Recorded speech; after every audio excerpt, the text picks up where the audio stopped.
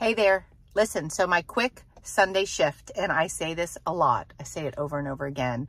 I want to remind you that if you want to change your life, if you want to change your habits, if you want to change your days, never ever underestimate and minimize the very small shifts and small choices that you can make week to week, day to day.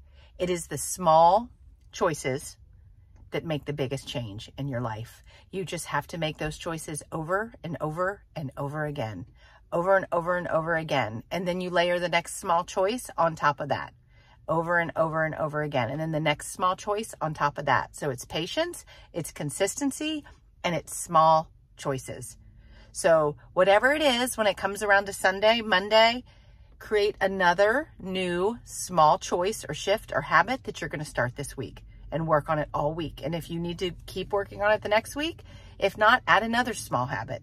It is the small choices over and over and over and over again.